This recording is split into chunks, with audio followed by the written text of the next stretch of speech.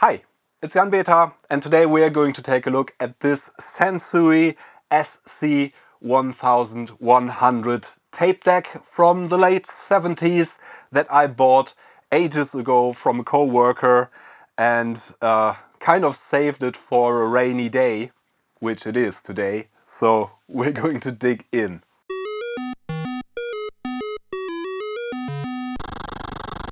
So this is the Sansui SC-1100. These were made, according to the internet, between 1978 and 1979. So it is a device from the peak of hi-fi wars, basically. At that time, everybody was kind of trying to compete. And the large manufacturers like Sansui, Marantz, Sony, Pioneer, you name it, there's a lot of them, just competed with their hi-fi components. Sansui came up with this direct-o-matic loading system, which is pretty neat. There's a little flap here hiding the heads of this cassette deck, and you basically load a cassette by just pushing it in. And you can take it out like this. So that's pretty cool, and this flap protects the heads from dust and stuff. There was a plastic cover originally that I don't have to protect the whole mechanism, but that's not really necessary because the stuff that's under here is the most important. This is a relatively basic cassette deck. Power switch, nice, clunky, as they had back in the day. There's a tape lead-in function. I think that pauses the recording while the tape lead-in passes. I think that's just a timer, basically. We have a nice tape counter that works. We have a selection between CRO2, ferrochrome, and normal tape. And we have Dolby noise reduction. We have an input selector between the microphone inputs that these had at the time and the line input. And we have a dual input level potentiometer here and some nice VU meters. So this looks absolutely stunning. That's why my coworker bought it in the first place. I think it is the lowest tier model that Sansui made back in the day. They had the SC-1100 and I think even a model above that. And there's also versions in black without the fake wood grain that this actually is. That is the 1110. And then they made an SC-1100G version, which has like more rectangular knobs and things and didn't come with the wood grain cover as well. But basically they all used the same mechanism, they just have added functionality for the higher tier models. And on the back of the device we have a line in and a line out, record and play, some warnings. Serial number 247100341, 13 watts of power. This is pre-wired for 220 volts. We're probably going to change it to 240 volts because nowadays most of Europe has 230 volts mains. It passed quality control as well. And we have a DIN socket here, which was quite common back in the day, at least here in Germany. This is actually combining the record and play inputs and outputs in one neat little DIN connector and has a slightly different level than the RCA line level. So before I try to power this on, we're going to take a look inside. We're probably going to have to replace all the belts in here and maybe some capacitors, maybe something else is wrong. I think the whole front meters here are lit, so we probably have to replace some light bulbs. We're going to take a look and then see what we have to do. I already removed the screws. There's just 4 screws on the sides here, and then this fake wood grain, which is just cheaper wood on the inside, really just lifts out. It looks like they took great pride in their fake, I think, walnut wood grain, which is just a plastic layer on top here, printed with wood grain. As witnessed by this sticker here, Sansui simulated wood grain finish. And here's what's inside. Pretty neatly laid out, all separate boards, as was really common back in the day, in the 70s. We have this little power supply board that's connected to our transformer, which in turn is connected to the mains through this board here. And this has a voltage selector, which is set to 220. I'm just going to set this to 240 right away, because that's going to be less stressful on the components, I think. I see a probably leaky capacitor here, which is also slightly bulging in the power supply rectifier circuitry. There's all these diodes. I think there's 8 diodes for 2 DC rails that this generates, and filter capacitors to smooth out the voltage, converting it from AC to DC. Of course, we have the tape mechanism, which indeed all the belts, which are obviously supposed to go over these rollers here, are missing. Oh no, they're not missing. There's some remnants of them down there, so we are going to have to clean those out and replace them. This is a light bulb that's supposed to go here, I guess. This is pretty rusty, but other than that, this looks pretty good. This is the main board with these huge low-pass filter cans here, and the little dedicated Dolby chips, which were kind of modern back in the day. This is the technology they had. The most advanced Dolby system, the original Dolby system, was built in here in these little chips, one for each channel. So yeah, nice potentiometers, the VU meters. There's also lights over these. I think the first thing I want to do before I try powering this up is to replace at least this capacitor. I think I'm just going to replace all the capacitors on this rectifier smoothing filtering board here. It should be accessible through the bottom. I think most devices from that era had a removable bottom plate, so you could easily get to the components without taking it apart any further. Yeah, and it looks like we have to remove the screws around the parameter. I think these 3 screws here are for the front plate, which we are probably going to have to remove at some point as well. But the ones on the sides here and the ones that actually grip should be the ones we need to remove to get the bottom plate off. Overall, it looks in really nice condition, which is a plus, of course. Yep. Ah, nice. You gotta love the times when things were actually built to be serviceable. There's a bit of rust on here and some random dirt. Doesn't look too bad. But this looks like something leaked on here as well. So maybe capacitor leaked there. We can access our little board here quite well, I think. Should be relatively easy to get the capacitors out of there and replace them. And I'm probably going to end up doing the same with the main board, but I want to take a look at this in action before I do anything with that. Just power it on and see if all the lights work and things like that. The mechanism looks relatively clean, thankfully, even though the belts have turned into goo. The bottom side of this looks clean from what I can see. Very nicely built. You can see these wiggly lines here because these were all hand-drawn, basically, the PCB layouts back in those days. And yeah, they just look kind of works of art, which they are kind of. They are hand-drawn by people who knew what they were doing, mostly. Yeah, I'm just going to try to reach the capacitors there. This is some old grease that we are going to have to remove and replace with something modern. Let's see if the belts fell out already. No. Oh, there's one that fell out. So one smaller belt, which is super brittle. This just, yeah. And you can see it leaves black marks on my fingers here. So these all disintegrated over the years chemically, and there should be remnants of one larger belt for the capstan motor. Yeah, there I can see some remnants of that there. We're going to have to clean this meticulously. I'm probably going to remove this board here, which just plugs in. Yep, and there's 3 capacitors on there as well, which we are also just going to replace at this point, I think. This filter cap is definitely bulging a bit, so that is gone. Yeah, I'm just going to replace the filter cap before I do anything else. And the other ones on this small board. I think the capacitors are glued in here, which was relatively common back in the day. This is a 220 microfarad, 16 volts. This is another 220 microfarads, 16 volts.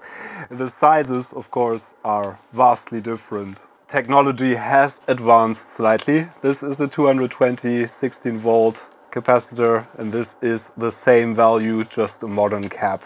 I'm using Panasonic FC for the values. I have these. These are made to be used in audio equipment, so I also use them for pretty much everything else, working on vintage electronics. These are low impedance caps, so they mostly work for basic capacitor replacement for all kinds of purposes. They are not very low ESR as many of the modern caps are. They didn't have extremely low ESR caps back in the day, so these are a good compromise. Panasonic FC series. I basically never ran into any issues with these replacing capacitors in these older devices. And of course you want to use the same capacitance values. You can go slightly higher with the voltage rating. Just doing one by one, placing them in the correct orientation and soldering them in while I have this sitting on its side here. That should be relatively easy to do, I guess.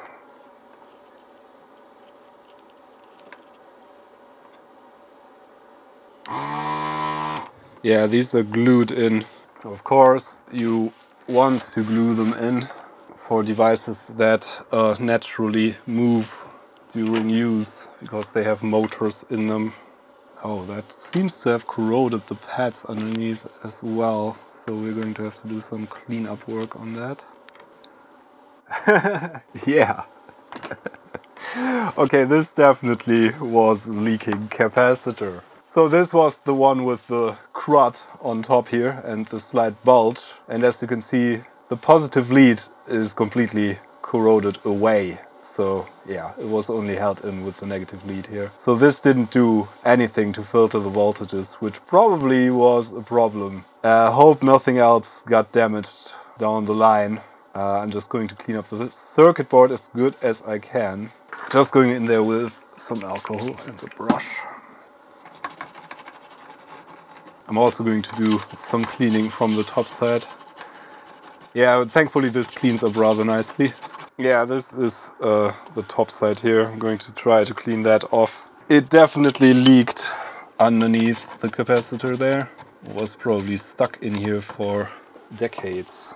Yeah, if you have something like this in the power supply section, that's definitely not going to help the other components, because the voltage, it's going to have a lot of AC in it still, because one of the main filter caps was basically out of business here. And maybe we're going to have to run a wire, because this solder joint is completely corroded. Yeah, I'm going to try to use a fiberglass pen here. Oh, actually the pad is not too bad. It's just corrosion on top there. So this here is the pad in question. I already cleaned it up a bit with the fiberglass pen. And it's still completely there, which is a good thing. So we can definitely solder to that. And if it was corroded completely, we could still use the next connection down the line and solder a jumper wire to that or something like that. But I don't think we have to, which is nice. It doesn't look as bad as I anticipated. And the surrounding components all seem to be fine. It just leaked straight down. Yeah, there's some crud inside the circuit board. Just using an awl here to clean that off. Yeah, but there we are. That's all our capacitors, is it? I think so. And as I said, I'm going to replace all the capacitors in this eventually, I think, because they are from 1978. Oh, the motor actually says July 1977, so this is possibly even older than that. So the capacitors are definitely old enough to be considered a risk. And as usual, these are single-sided circuit boards.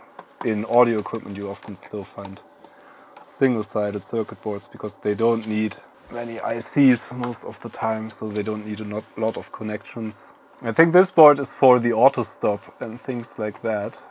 So I think there's a timing capacitor in here, which is probably this 100 microfarad one. that is responsible for the auto stop, and if that doesn't work, that's probably the culprit, because that's used to charge over time the auto stop.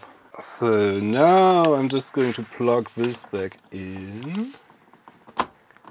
So let's see, I think at this point I might try to just turn this on. Plugged in, let's flick the switch. Oh, it actually lights up. That's nice. The tape counter is lit. We have a light on one of the VU meters, the other one is out. We would have a light on this here to see how far the tape has advanced behind the little window that's in those cassettes, which is a super nice feature, but that doesn't work. I think that's the little bulb we saw dangling there. But at least the power's on, nothing smokes. Let's see if our... Okay, the motor turns, we get an auto stop. We get an immediate auto stop there. Don't know if that's what it's supposed to do, but probably, because the motor doesn't have any resistance. That seems to work. I think the next step is see if we can get those belts replaced. Because without the belts, obviously the whole mechanism isn't going to move at all, which, yeah, it didn't, as you've seen. The next step is going to be the belt mechanism, and that's going to be the most tedious. These have a tendency to turn into like goo, like tar, very sticky black substance, and we have to clean the remnants of the old belts out of the mechanism before we do anything else. I think for that purpose I'm going to take off the front plate to maybe have better access to some parts of the mechanism. I can see some pieces of the main belt, the capstan belt that connects the flywheel to the motor, which is the main means of transporting the tape. So that's the main belt, that's a wider belt. I already got some replacement belts from Web Spare Parts. No idea how good these are, but we are going to see. Yeah, in order to clean this out, I'm just going to take the faceplate off. I think there's 3 screws here, 3 screws on the bottom. We're going to have to pull these knobs, which I think I just pull out. Yep. And this is, of course, a 2-stage kind of knob. And yeah, I'm going to put these somewhere safe here. We can also clean these meticulously. And then we should be able to remove the screws, and I think the switches can stay in place. There's going to be a lot of cleaning with Q-tips, and I'm going to use acetone to get the debris of the belts from the wheels there. From the metal wheels, the plastic wheels, I'm going to use alcohol to not damage the plastic too much. The acetone is probably just going to melt right through that. But on the motor, the main motor shaft is actually metal, so can use acetone on that. I've heard that for removing the tar you can also use WD-40 if you clean it afterwards. You don't want WD-40 on where your belts go because it's slippery. But I'm just going to try with acetone and alcohol and Q-tips and a load of patience, because I think some of the belt parts are still just everywhere. Yeah, now the faceplate, we can take that off. Now the whole faceplate comes off. Oh, and our VU meter is actually connected to that. Okay. That's unfortunate. And yeah, the tape mechanism, which is the part I really wanted to get to, has another cover that we can remove, I think. So let me just do that as well and then clean this stuff out. They seem to be glued in place. Yeah, they're definitely glued in. So yeah, that's not going to happen, but we can still remove these screws here around the mechanism, I think. There's 4 screws that hold this bezel in place that covers the whole head assembly and mechanism. These are all the same screws, it seems, thankfully. which is going to make things considerably easier. And I think there's another belt in there. I can see that from the top here. Oh yeah. Okay, that just lifts out this part here. So here's our mechanism. Yeah, there's some black goo probably from the belts, and you can see this belt here is still in place, super loose.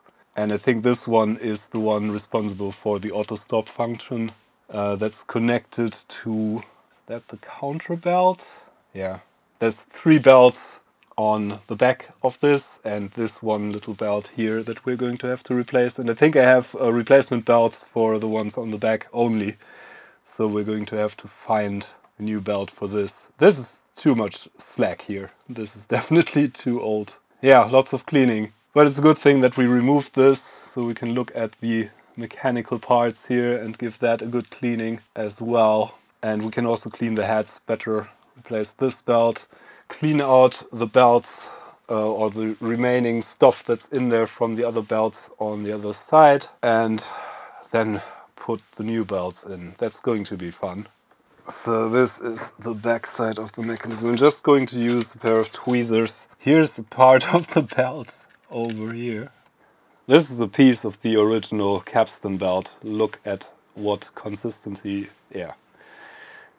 That's how these belts disintegrate. It's basically a very sticky, slimy, tarry substance. And that, of course, went everywhere in this mechanism here. So, yeah, we're going to have to do a lot of cleaning. Q-tips and acetone. And this doesn't really dissolve with alcohol. I think I might even want to wear gloves for this, because this stuff is super nasty. And so is the acetone. You don't want that on your skin as well. So yeah, this is going to be a lot of fun. And basically I'm just going to clean the metal parts with acetone and the plastic parts with alcohol. Q-tips. Try to get the remaining parts of the belt out of there. I can see quite some parts in there. So this is the flywheel, which you can see turning there. And that, of course, has some residue on it. And also, the worst part is that we have quite a bit of gooey substance in there. Of course, we want to pick these out. There we go. I got a huge chunk. Yay! Blah. And of course, we want to clean this here. This is supposed to be shiny metal. This is where the belt meets the motor. This is the motor. And yeah, of course, the capstan is connected to the motor. And then there's a secondary belt here, which I think is for the counter. And we have another belt here, which goes over this wheel here, which tensions the main belt. So 3 belts on this side and the small one we saw on the other side.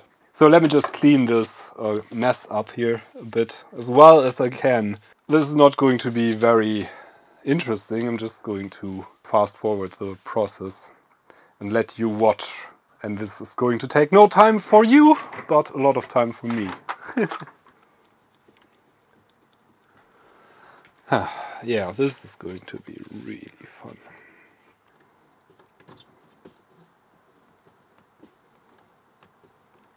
It's actually not too bad. So I already managed to get quite a bit of this roller here on the motor, the shaft. Just turning it with my hand. And it is a bit tedious, but I don't want to take this mechanism apart any more than necessary. So I don't mess it up, basically. So don't want to damage the mechanism, because that's the main thing. But yeah, this cleans up rather nicely, actually. This is good. But the acetone actually works really well on this stuff. Pretty satisfied with the result. And we're of course also going to clean the mechanism from the front side and probably remove the belt there. That would be a good idea. Yeah, this belt doesn't have any... It actually has some sponginess. So cleaning the whole mechanism here. Or at least, I'm not really cleaning the mechanism, I'm cleaning the dust out of this. at this point.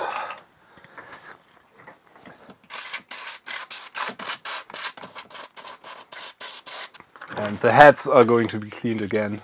At this point I'm just cleaning the mess here. I think that's about all the cleaning I want to do on this at this point. We are going to do some more cleaning, of course. So let's find a replacement for that belt that we took out the front assembly there. I have an assortment of belts here that could probably fit this. Oh, this looks pretty much the same. Yeah, that's the belt. So these are just available on eBay, Amazon, everywhere. You can just get a bag of belts, which of course for things like this is pretty handy. So this goes over here and over here. Yep, and it turns the wheels. Now for the main belt, we have to get that over this, and there's very little room, even though this whole thing is loose already because that screw is quite loose there. We are going to have to get that in there, and I think, yeah, I'm just going to loosen this screw a bit more so I can slide a belt over that. I think there should be enough room to do that with some finagling. Just going to take it out. That should give me enough room to fit a belt in there and slide it through that, I think, without disassembling this too much. So just this screw here needs some loosening. So here's the new belts from the kit. And as you can see, this is how the main capstan belt is supposed to look. This is for the tension wheel, I think, and this for the counter, or the other way around. I think this is the tension wheel, the longer one. And the one you don't get in these like random assortments of belts is a wider belt. You could get away with using a belt that has the same size. I believe this is 7.8 inches, I read in some forum originally. You can use a smaller belt, obviously, that is not as wide, but it's not going to last as long and not going to have as much grip. So it's better to use this one, which is roughly 5 millimeters wide. So I'm not sure if I can give you any decent perspective on this. I probably won't be able to. I'm just going to try to use I have some dental tools that are like little hooks and things. Let me get those out so I can probably feed this in there. I have this which has like a hook shaped part on it, which might come in handy for an endeavor like this. Probably going to be able, yeah. So this has to go down there. Yeah, I think we're pretty much in there. Okay, now we can put this over here. Yeah! I think that's in. Yeah, that was the worst part. And if you turn this, it should kind of self-center, which it does. Nice. So I just loosened this screw here and then slit the belt underneath and used my dental tool. Can use other stuff here, probably a screwdriver would do if you have enough patience. And then we have to slide it in there, and there's a little white plastic thing that you can probably barely see that we have to get past, and then we are in and can just hook it over this thing here. And that's all there's to it. The other belts should just be kind of a piece of cake in comparison. And of course, at this point, we can retighten our screw, which just holds this little cable tie thing in place as well. Yeah, that's in there nicely. So that's our main belt replaced. Let's do the other ones. So we have our tension belt that actually goes from here to here and pushes this wheel that is tensioning. Okay, so this goes over that and over the motor shaft, and this is spinning this as well when the motor is turning. And then we have this wheel that goes to the counter That should go over this part here and over this. Yep, and it straightened itself out. The longer belt goes from this wheel to the capstan motor and pushes down on this large wheel here. That's the tension belt, and we have this little counter belt. That's the smaller belt that goes from this small roller to this that is connected to the counter. So let's see if we get movement. So one of the moments of truth. Let's plug this in and see if we get movement on the cassette mechanism. Turning it on. Okay, we get play. And the VU meters also work. That's nice. Yeah, the auto stop is a bit too much there. So this is rewind. That just stops. Play works. And we even get the VU meters to show me something. Fast forward also works. Rewind, not so much. And it auto stops. Yeah, it doesn't really do anything. It turns the motor,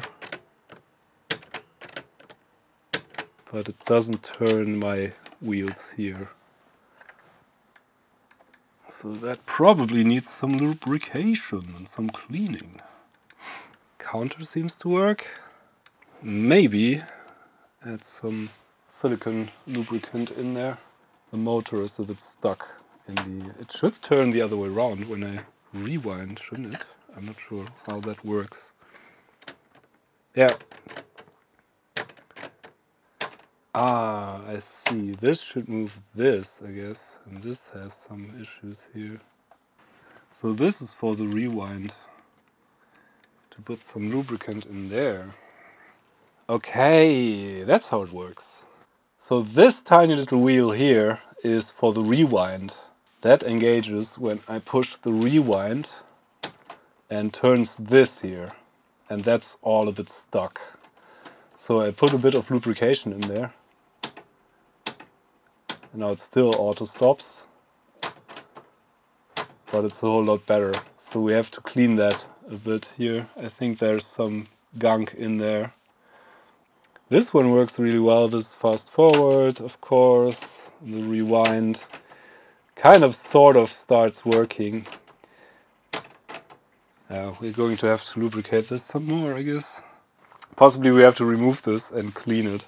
There's a little E-ring in there that we could probably get out and remove the whole thing and then put it back. That would probably be a good idea. I don't have a proper tool for this, of course. I'm not sure what I can use to get this thing off. Dental tool? There it went, flying. Yeah, didn't find it yet, but I'm going to have another look. Now we can take this whole thing out. I'm going to clean the shaft there. This thing is supposed to spin on. And it has little washers from both sides. Okay, the little washers shall not be lost. I'm probably going to use like silicone oil here. I'm just going to put a dab of grease on here, and a dab of grease on here. This is just standard silicone grease. So it's back on without the E-ring, because I still didn't find it.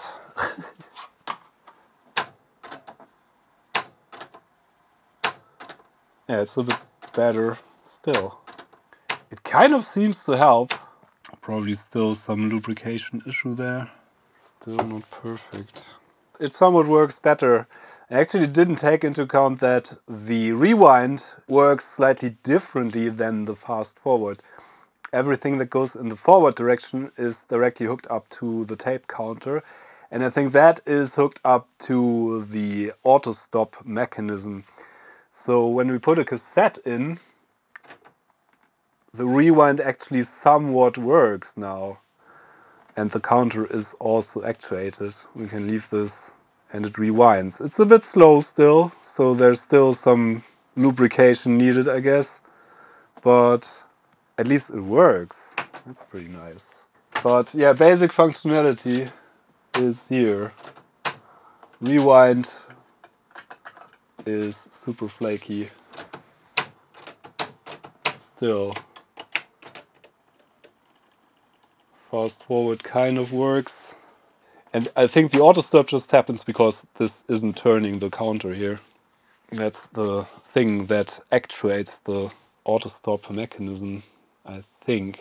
Because if this tape stops rolling, this is going to stop, and that's probably what engages the auto stop.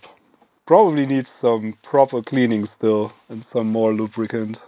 I'm kind of curious if the outputs work, so I'm just going to give the head, or the heads, a good scrubbing. They seem to look pretty, they have not that much wear.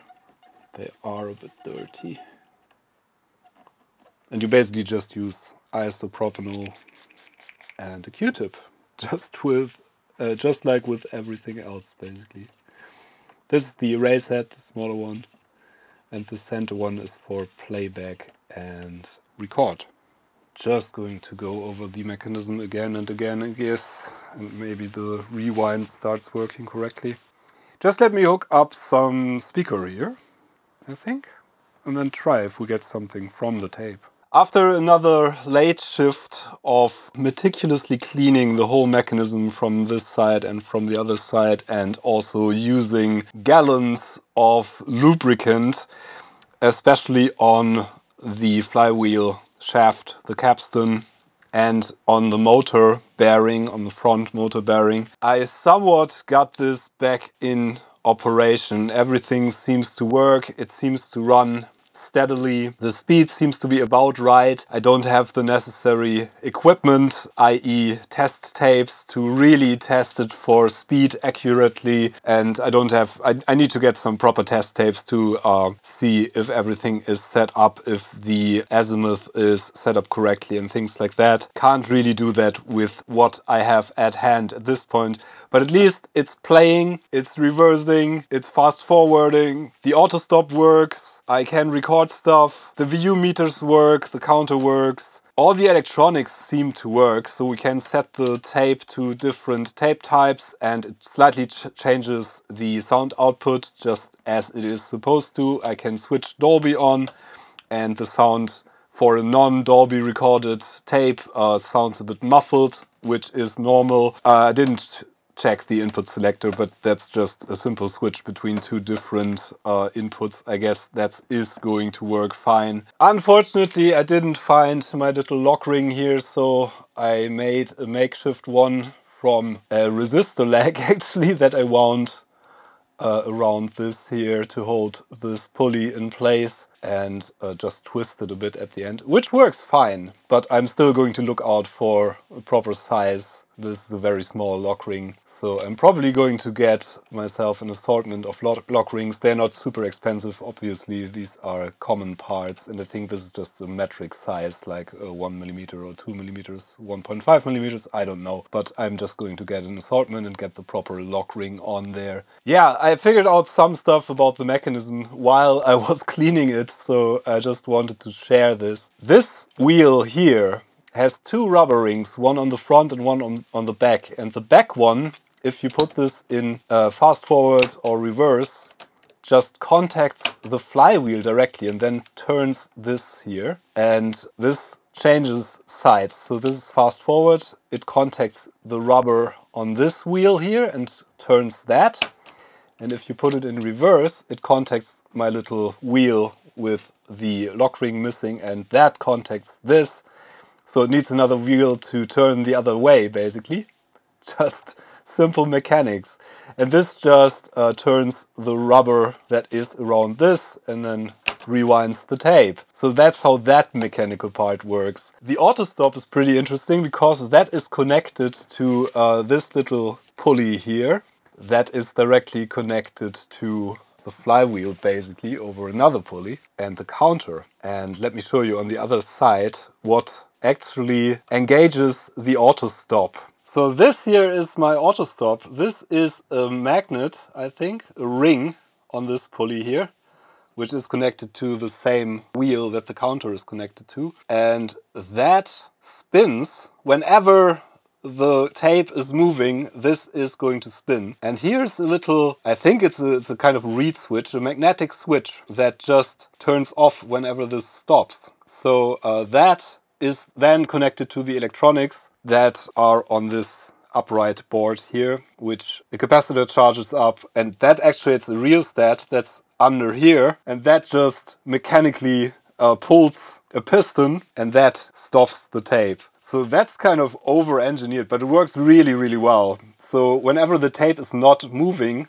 the auto stop is engaged. Pretty clever, but also kind of over the top, I guess. And this whole board here is for the motor controls and also the auto stop feature, and I think it also manages that tape lead-in feature that I still haven't tried, but you're not really going to need that. But in case on your Sansui tape deck your auto stop doesn't work, it might be one of the belts connected to the counter. It might be the counter itself. I lubricated that quite a bit because it wasn't really smoothly turning. Now it does. But chances are that there's a leaky capacitor on this board, or one of the little transistors that's on here are shorting out or something like that. So that's the main culprit if something is wrong with your auto stop or your tape lead-in function or something like that. Before I put the front part back together, let me just briefly show you this thing in action, because it is quite magnificent. So tape loads in with this directomatic loading mechanism. We have lights on both the VU meters and the tape counter. We don't have a light here yet. We're going to replace the bulb for that, and there's going to be some workarounds involved in that. But I can play the tape. The VU meters work. I tried this with a tape that I recorded, an old mixtape, that I recorded to be 0 decibels, and they even seem to be pretty accurate. And we can also rewind the tape. It works really smoothly now. And fast forward the tape, which works even better.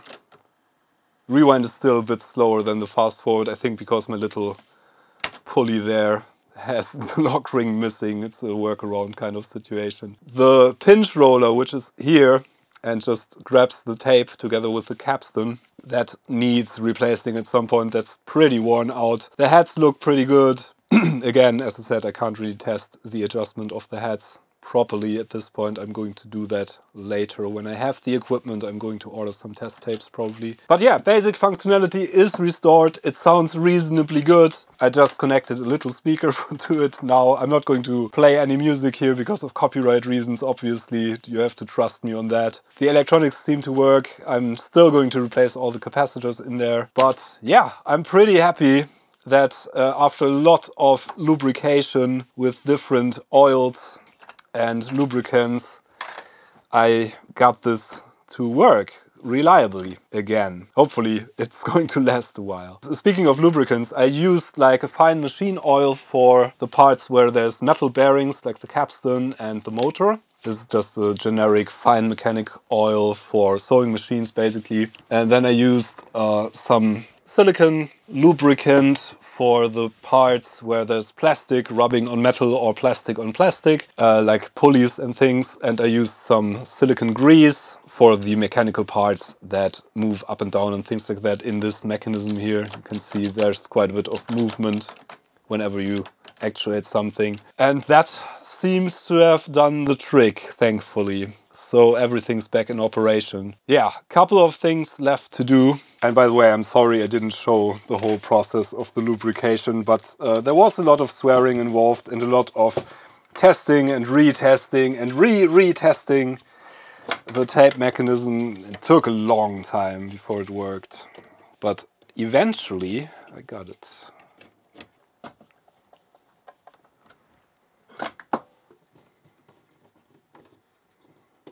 So yeah, let's take care of this broken lamp here. This is clearly burned out. You can even see the filament there is gone. And actually this sits in a kind of a gasket in this metal part in the hole here and just sticks out to a light pipe that is connected to the front bezel on the tape mechanism there. and then the light is transported to behind the tape, which is pretty clever, again, super nicely designed.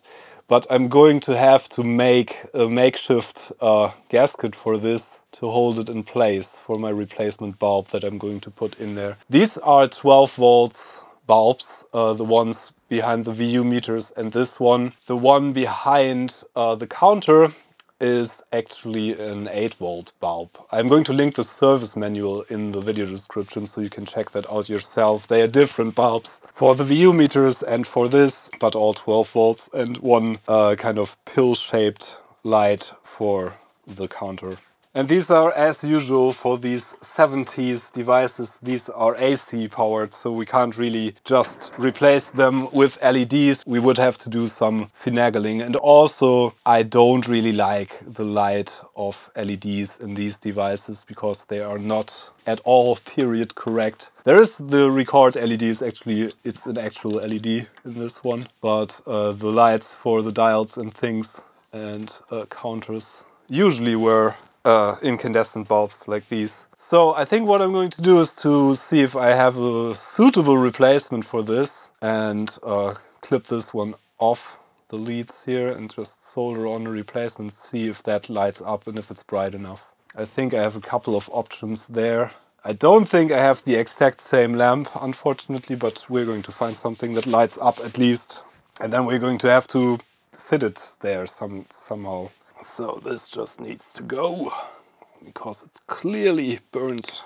By the way, this is how many Q-tips I used for cleaning. Literally took the whole evening into the night. I think it was 1 o'clock at night when I finally got this to work more reliable. So that's what it takes. Lots of patience, lots of cotton swabs.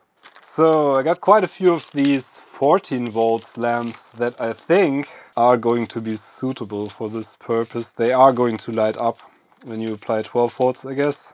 Don't even remember what I bought these for. But you can get these 12 volt miniature lamps. They are still readily available. They're used for like model trains and things. This is the exact same size as the one that was in there before, 3mm diameter, I think. It's going to be the wrong voltage, but it's still going to light up, hopefully. So I think I'm just going to strip these wires, the original ones, and solder this on for testing, just to see if it lights up at all.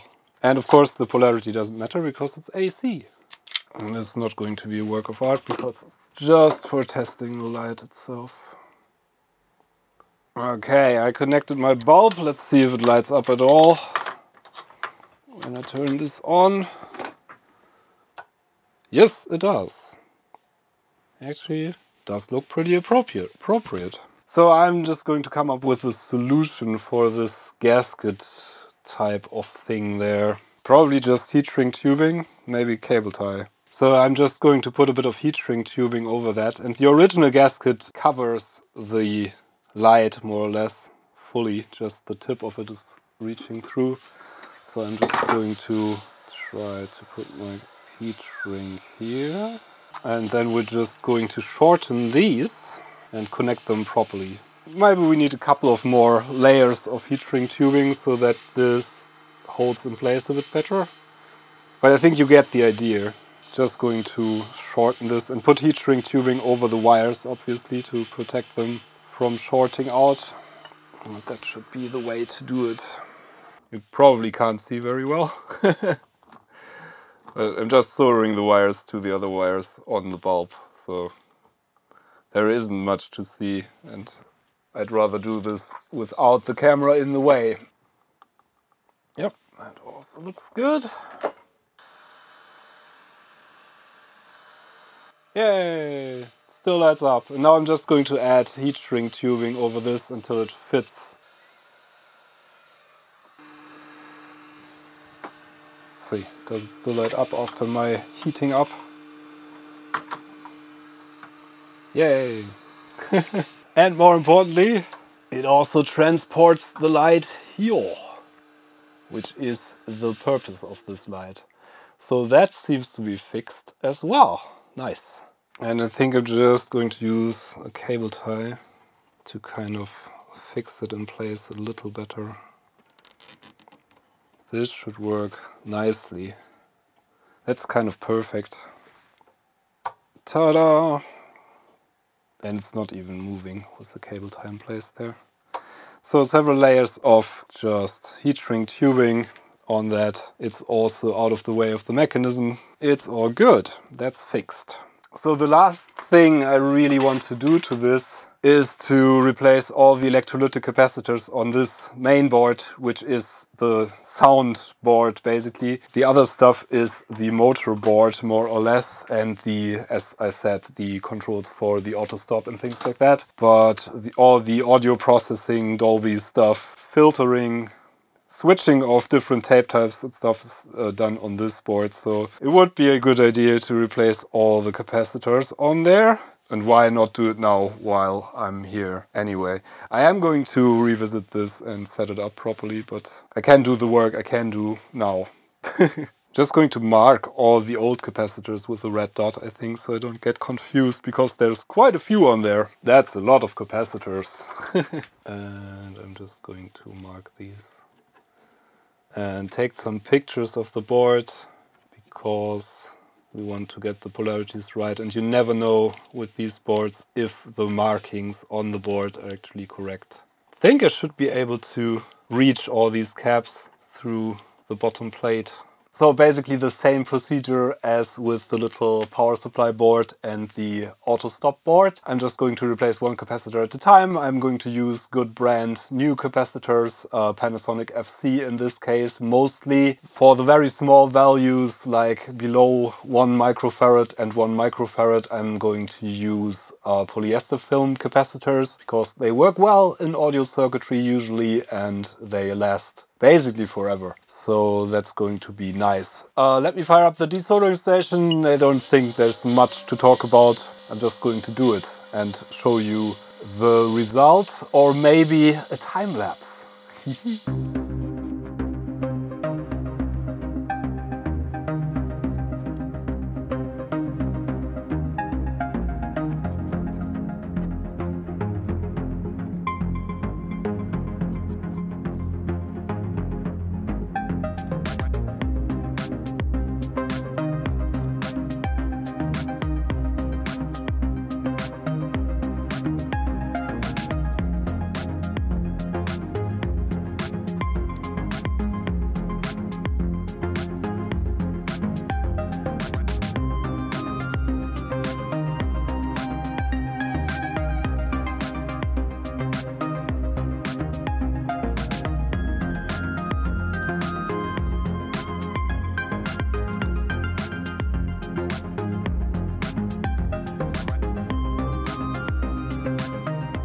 I think I possibly got them all.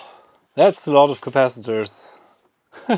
Maybe it's even worth it. I'm not sure if it's worth it for a tape deck, but these are definitely 46 years or 45 years at least old, and these components age, and it is probably a good idea to replace them. Some of them look quite bulgy, and some of them there was some kind of crud on the bottom seal. So some of these have definitely leaked over the years. So I suppose it is a good idea to replace all of them, if in doubt. I'm just going to clean the circuit board up from the solder side, clean up the solder residue, and then try if this thing explodes when I turn it on.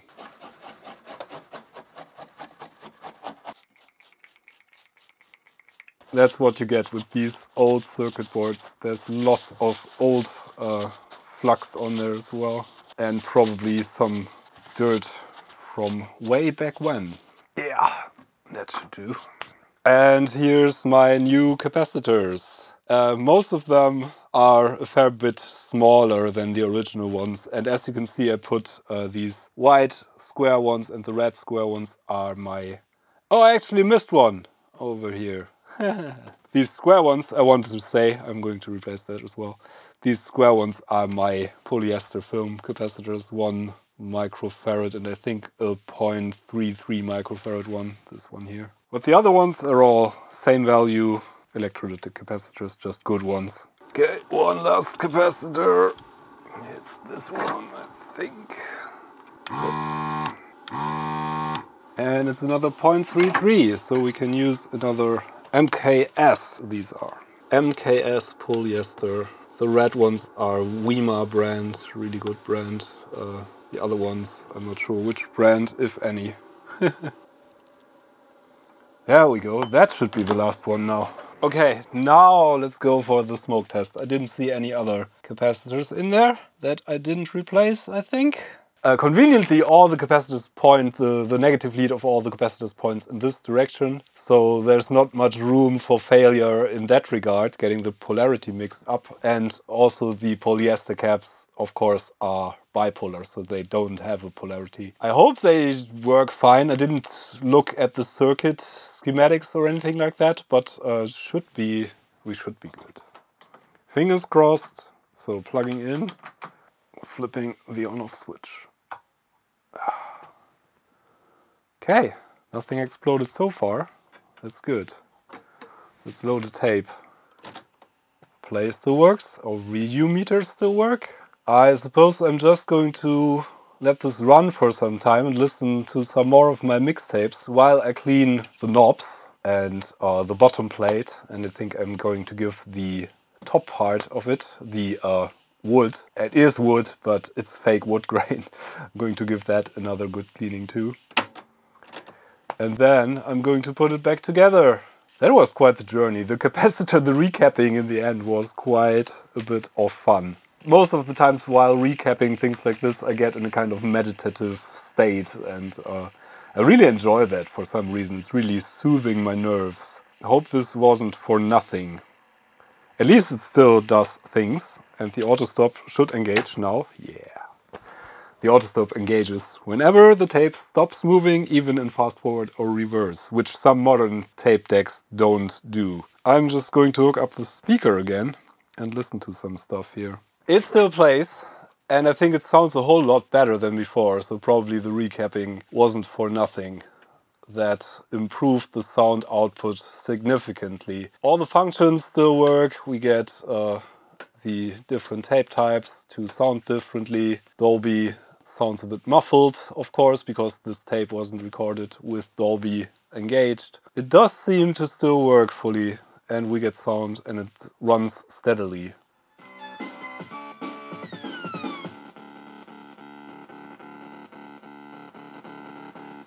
Not going to be able to let you listen to a lot of this, because copyrights probably. Don't want to risk copyright strikes on YouTube, but trust me, this thing works beautifully. And the light here is actually quite useful because you can see the tape advancing much better with the light shining behind it there. So yeah, we seem to be fully back in business. One thing I completely forgot.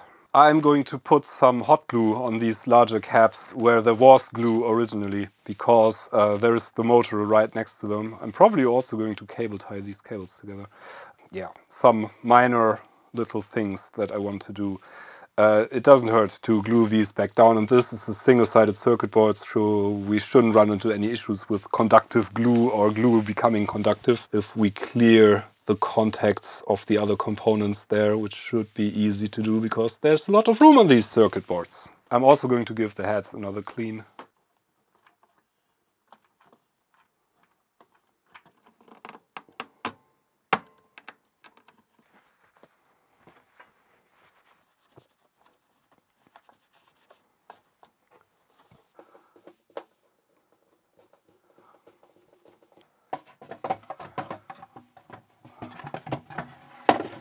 And this is just plastic, so no need for any kind of wood, oil or anything like that. As we've seen and as they proudly state, this is just fake. Was probably more impressive in 1977 to have fake wood grain that looked original. The knobs just get a quick wipe with some isopropanol. And I'm going to put this dual thing here on here while this is turned to 0, so I'm sure that it's the correct position. This should be centered. Yep. This. This should be perfectly centered now. I think that's back together. Yeah, I hope this was informative and maybe even a bit entertaining. I'm going to be back with more retro computer stuff really soon, and then I'm going to take another look at this as soon as I have the correct equipment for that. I always enjoy working on these. I hope you enjoy watching these vintage hi-fi restoration type videos as much as I enjoy making them. Thank you so much for your support on Patreon and on the channel memberships page and on Ko-fi and elsewhere. The links are in the video description should you consider giving me some support, which of course would be highly appreciated. Thanks for your thumbs, thanks for your subscriptions, thanks for your comments, and hope to see you again on this channel sometime. I'm Jan Beta, thanks for watching, see you next time. Bye!